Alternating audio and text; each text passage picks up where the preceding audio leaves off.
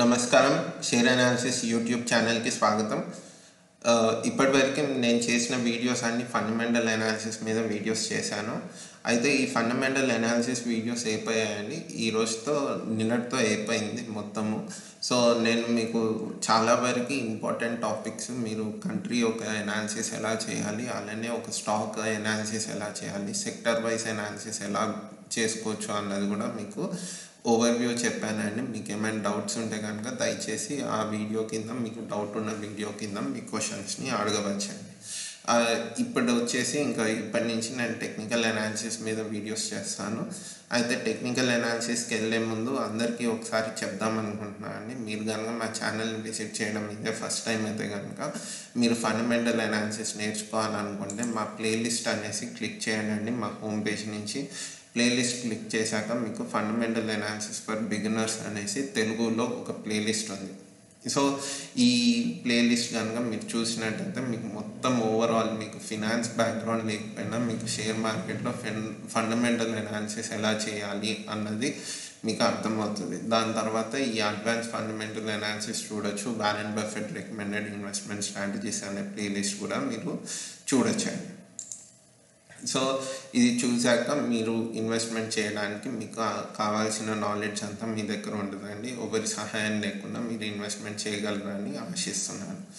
మీరు విజిట్ చేయడం ఇదే ఫస్ట్ టైం అయితే కనుక దయచేసి మా వీడియోస్ చూడండి. నచ్చినట్టయితే కనుక షేర్ అండ్ లైక్ చేయండి. మీ ఫ్రెండ్స్తో, మీ ఫ్యామిలీతో అందరితో షేర్ చేయండి. అలానే మా ఛానల్లో మరిన్ని అప్డేట్స్ కోసం సబ్స్క్రైబ్ చేయడం మర్చిపోకండి. సో ఈరోజు వచ్చేసి మన వీడియో టెక్నికల్ అనాలిసిస్ అండి. టెక్నికల్ అనాలిసిస్ మీద నేను వీడియో చేసే ముందు కొన్ని రూల్స్ డిస్కస్ చేద్దాం అనుకుంటున్నాను. నేను రేపు కానీ నెక్స్ట్ వీడియోలో నేను మీకు క్యాండిల్ స్టిక్ ప్యాటర్న్స్ చెప్తాను. ఈరోజు వచ్చేసి ఇంపార్టెంట్ రూల్స్ అండి ఇవి.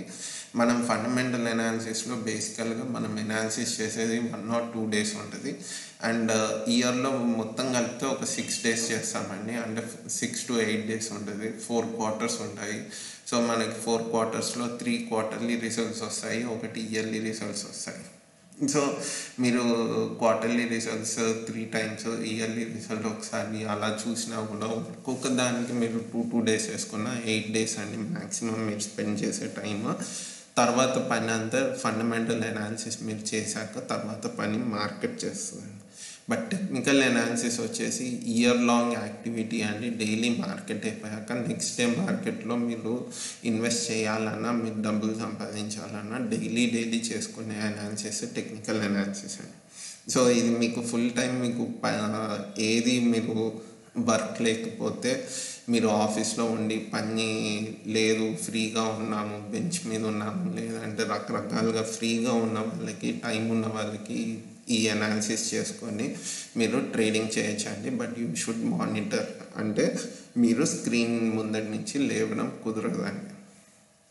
సో ఇన్వెస్ట్మెంట్ అన్నది మీరు ఎంత బిజీ ఉన్నా ఇయర్లో ఒక 5-6 days మీరు టైం ఇస్తే ఫండమెంటల్ అనాలిసిస్ చేసుకొని ఇన్వెస్ట్ చేసి మీ డబ్బును పెంపొందించవచ్చండి. కానీ టెక్నికల్ అనాలిసిస్ అన్నది మీరు రోజు చేయాల్సిందే. సో రోజు ఈవినింగ్ మార్కెట్ క్లోజ్ అయ్యాక మీరు రేపటి షేర్స్ ఏమేమి దేంట్లో ఇన్వెస్ట్ చేయాలి అన్నది మీరు చూసుకోవాలి. అయితే రూల్ నెంబర్ 1 కోసం మాట్లాడదామండి. రూల్ నెంబర్ 1 వచ్చేసి ఫాలో ద ట్రెండ్ అనేసి అంటారు. ట్రెండ్ ఈజ్ యువర్ ఫ్రెండ్ అనేసి మీనింగ్ ఏంటంటే, మీరు మార్కెట్ ఎటువైపు అయితే వెళ్తుందో మీరు మార్కెట్ ట్రెండ్తో పాటు మీరు ట్రేడ్ చేస్తే మీకు లాభాలు వస్తాయి అండి. మీరు ఆపోజిట్ ట్రెండ్లో మీరు కనుక ట్రేడ్ చేస్తే మీరు నష్టపోతారు. అలానే బలవంతంగా ప్యాటర్న్స్ని ఇరికించొద్దండి. ఇది point number 2. Do not fit patterns. బలవంతంగా ప్యాటర్న్స్ని ఇరికించొద్దు. మీరు చార్ట్స్ చూడడం నేర్పిస్తానండి నెక్స్ట్ వీడియో నుంచి. సో మీరు క్యాండిల్ స్టిక్ ప్యాటర్న్స్ నేను చెప్పినవి మీరు బలవంతంగా ఇరికిచ్చేసి దాంట్లో నాకు ఈ ప్యాటర్న్ కనిపించింది, నేను సెల్ చేస్తాను, లేదు కొంటాను అనేసి కనుక అంటే కనుక మీరు లూజ్ అవుతారండి. తర్వాత 3rd, 4th, 5th పాయింట్స్ అన్నీ మన లాసెస్ కోసమే ఉంటుందండి. ఇంతగా ఎందుకు స్ట్రెస్ చేస్తున్నా అంటే ఇది చాలామంది ఆర్డర్ పెట్టడం ఓకే, ప్రాఫిట్స్ వస్తే ఎంజాయ్ చేయడం ఓకే, బట్ లాస్ వచ్చేటప్పుడు మాత్రం తీయరండి, ఎగ్జిట్ అవ్వరు. టెక్నికల్ అనాలిసిస్ చేసినప్పుడు మీరు ట్రేడింగ్ చేస్తున్నప్పుడు ట్రేడర్గా మీకు ఉండాల్సింది మీరు ఎక్కువ లాస్ని తీసుకోవద్దండి. అంటే మీరు ఒక క్యాలిక్యులేటెడ్ రిస్క్ అంటారు, క్యాలిక్యులేటెడ్ రిస్క్ కన్నా ఎక్కువ రిస్క్ తీసుకోవద్దు. కిందికి వెళ్ళే కొద్దీ మీకు మార్కెట్కి ఎటువంటి లిమిట్స్ ఉండవండి, కిందికి ఎంత దూరమైనా వెళ్ళిపోవచ్చు. సో మీరు ఒక పర్టికులర్ పాయింట్ నుంచి కిందికి వెళ్తే నేను ఇక్కడితో ఎగ్జిట్ అయిపోవాలి అన్నది మీలో ఉండాలండి. అది need to set A stop loss. ఈ స్టాప్ లాస్ అన్నది ఎస్ఎల్ అంటారండి. సో మీరు స్టాప్ లాస్ పెట్టకుండా ఆర్డర్స్ పెట్టద్దు. అయితే ఇది మీరు ఎక్స్పెక్ట్ చేసే ప్రాఫిట్ కన్నా తక్కువ ఉండాలండి. ఇప్పుడు సపోజ్ మీరు 100 రూపీస్ పెట్టారు, మీ ఎక్స్పెక్టెడ్ ప్రాఫిట్ వచ్చేసి 10 రూపీస్ అండి. మీ లాస్ మీరు తీసుకోవాల్సింది 5 రూపీస్ అండి. స్టాప్ లాస్ అంటే స్టాప్ లాస్ 5 పాయింట్స్, ఇది ప్రాఫిట్ 10 పాయింట్స్. సో మీకు ప్రాఫిట్ వచ్చినట్లయితే మీ డబ్బు 110 అవుతుందండి. ఇది వచ్చేసి 5 రూపీస్ పోతే మీకు 95 అవుతుంది. ఎందుకు 100 + 10 110, 100 - 5 95, అంటే మీకు at the end of the trade మీ దగ్గర 95 రూపీస్ ఉండాలండి. సో ఇది మీ స్టాప్ లాస్.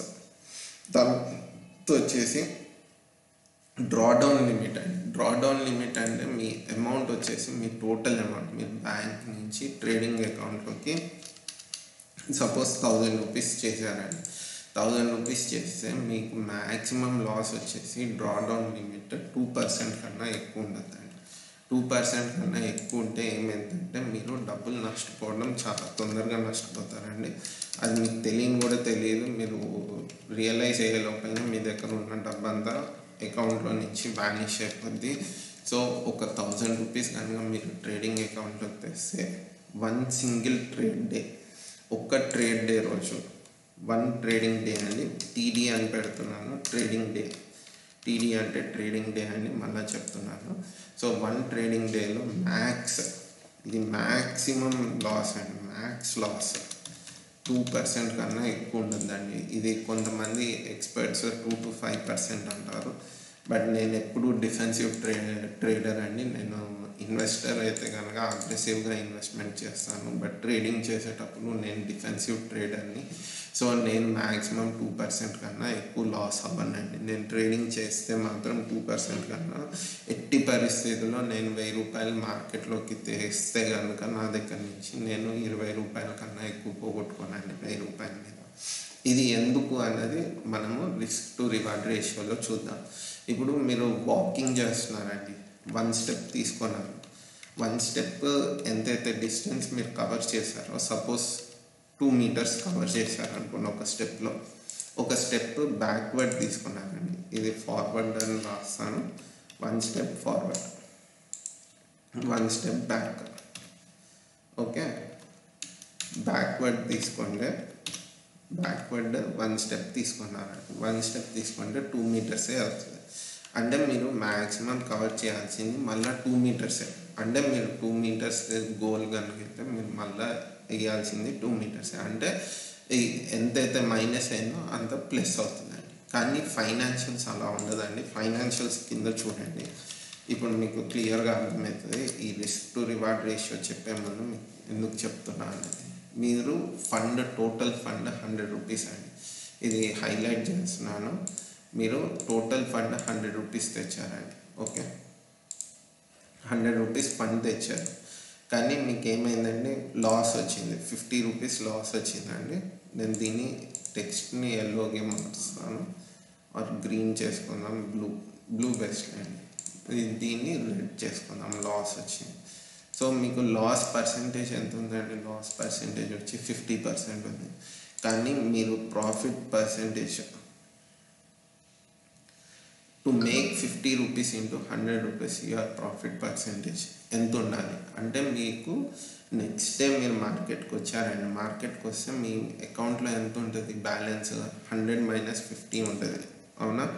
మీరు 50 రూపీస్ లాస్ అయ్యారు కాబట్టి 100 మైనస్ 50 అంటే 50 రూపీస్ ఉంటుందండి. ఈ 50 రూపీస్తో మీరు 50 రూపీస్ సంపాదించాలంటే ఏమైందండి, ఇది 100% ఎక్కువ సంపాదించాలి. అంటే మీకు ప్రాఫిట్ ఏదైతే ఉందో, ప్రాఫిట్ పర్సెంటేజ్ ఏదైతే ఉందో 100% ఉంటేనే మీరు పోగొట్టుకున్న 50%ని మీరు గెయిన్ చేయగలుగుతారండి. అందుకే నేను ఇక్కడ రిస్క్ టు రివార్డ్ రేషియో 1:2 అని చెప్పానండి. మీరు పోగొట్టుకునేటప్పుడు తక్కువ ఉంటుందండి పర్సెంటేజ్. మీరు 1 రూపీ పోగొట్టుకుంటే కూడా చాలా తక్కువ అనిపిస్తుంది. బట్ 1% పోయింది అంటారు. నెక్స్ట్ డే మీరు ఆ 1 రూపీ సంపాదించాలంటే దానికి 1 పాయింట్ సమ్ చేంజ్ వస్తుందండి. ఎందుకు అంటే మన క్యాపిటల్ ఇక్కడ వానిష్ అయిపోద్ది. సో మన క్యాపిటల్ వానిష్ అయిపోయినప్పుడు మనం మళ్ళా అంత సంపాదించాలి అంటే మీరు చాలా కష్టపడాలండి. So risk to reward ratio అనేది ఏం లేదండి, మీరు ప్రాఫిట్ ఇక్కడ నేను చెప్పింది అదే 1:2. అంటే నాకు లాస్ వస్తే 5 రూపీస్ పోగొట్టుకోవడానికి రెడీగా ఉన్నా. ఇది నా రిస్క్ అండి. Stop loss is nothing but risk. So నా రిస్క్ ఏంటి, నేను 100 రూపీస్ పెట్టాను ట్రేడ్కి. ట్రేడ్ వాల్యూ అనుకుందామండి, ట్రేడ్ వాల్యూ అనుకుందాం. ట్రేడ్ వాల్యూకి నేను 100 రూపీస్ పెట్టాను. నా రిస్క్ ఎంత ఉంది, 5 రూపీస్ ఉందండి. అంటే 5 అంటే 1, ఇది 10 రూపీస్ ఉందండి. సో 10 అంటే 2, అంటే నా ప్రాఫిట్ వస్తే నేను 10 రూపీస్ సంపాదిస్తాను. పోతే ఎంత పోగొట్టుకుంటున్నాను అండి, 5 రూపీసే పోగొట్టుకుంటున్నాను. సో ఈ రిస్క్ టు రివార్డ్ రేషియో అనేది 1:2 ఉండాలండి. ఇవి ఇంపార్టెంట్ పాయింట్స్. ఇవి లేకుండా మీరు కనుక డే ట్రేడింగ్ చేసినట్టయితే మీ డబ్బుని మీరు కాపాడుకోవడం చాలా కష్టము. మ్యాక్సిమం మీరు మార్కెట్లో ఉండగలిగితే 1 మంత్ ఉంటారేమో అండి. సెకండ్ మంత్ నుంచి మీ డబ్బు మీ దగ్గర ఉండదు. మళ్ళీ మీరు కింద కామెంట్స్లో రాస్తూ ఉంటారు, నాకు లాస్ వచ్చింది నేనేం చేయాలి అనేసి. టెక్నికల్ అనాలిసిస్, డే ట్రేడింగ్ అనేది చాలా రిస్కీ అండి. మళ్ళా చెప్తున్నాను, ఇది డిస్కరేజ్ చేయడం కాదు. మీరు ఒక మినిమం అమౌంట్, అంటే లాస్ వచ్చినా 100% లాస్ వచ్చినా నాకు ఎటువంటి ప్రాబ్లం లేదు అన్న అమౌంట్ మీరు ఇన్వెస్ట్ చేయండి, డే ట్రేడింగ్ చేయండి. మీరు కంటిన్యూస్ 3 months తర్వాత ఒకసారి మీ పర్ఫార్మెన్స్ చూడండి. మీరు పెట్టిన ఫండ్ ఉందా లేదా, మీకు ప్రాఫిట్ రాకపోయినా పర్వాలేదండి, అట్లీస్ట్ మీరు తెచ్చిన డబ్బు మీ అకౌంట్లో ఉందా లేదా చూసుకోండి. ఒకవేళ లేకపోతే వెరీ సారీ అండి, మీరు ఈ ట్రేడింగ్ చేయడానికి పనికి రారు. అంటే మీ మెంటాలిటీ మీకు పని చేయదు ఈ ట్రేడింగ్ చేయడానికి. నేను ఎవరిని హర్ట్ చేయాలని చెప్పట్లేదండి, మీ డబ్బుని మీరు నష్టపోవద్దని చెప్తున్నాను. సో మరిన్ని విషయాలు మనం నెక్స్ట్ వీడియో నుంచి తెలుసుకుందామండి. ఇదైతే ఇంట్రొడక్షన్ టు టెక్నికల్ అనాలిసిస్ ఇంతే. సో మీకు ఈ వీడియో నచ్చినట్టయితే మీ ఫ్రెండ్స్తో, బంధువులతో తప్పకుండా షేర్ చేయండి. అలానే సబ్స్క్రైబ్ చేయడం మర్చిపోకండి.